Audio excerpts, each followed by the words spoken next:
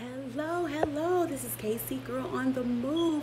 Listen, today is Smoothie Day. So Smoothie King, they have $5 Fridays, right?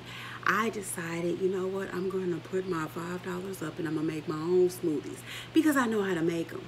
Well, today it is mango, blueberry, celery, cucumber, chia seeds, and cinnamon. Baby, this right here is amazing. It is refreshing because of the cucumbers.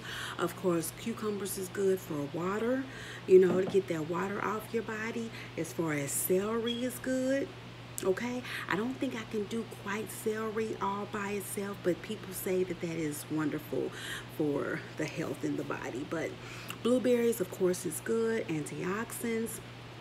Cinnamon, always good. Chia seeds, you should have them every day.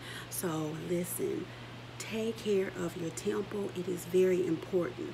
Smoothies, however you can get those vegetables down, those fruits down, that vitamin C, vitamin D, anything that you can do to get that down on a daily basis, do it. So maybe every 3 months I decide to do, smoothies like for 7 days.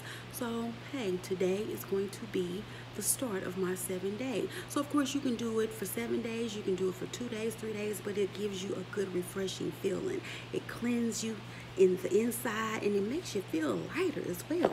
And baby, honey, this weight is definitely coming off slow and steady. That's all I want, is slow and steady. And I'm really not paying attention to the scale. I am paying attention to the inches.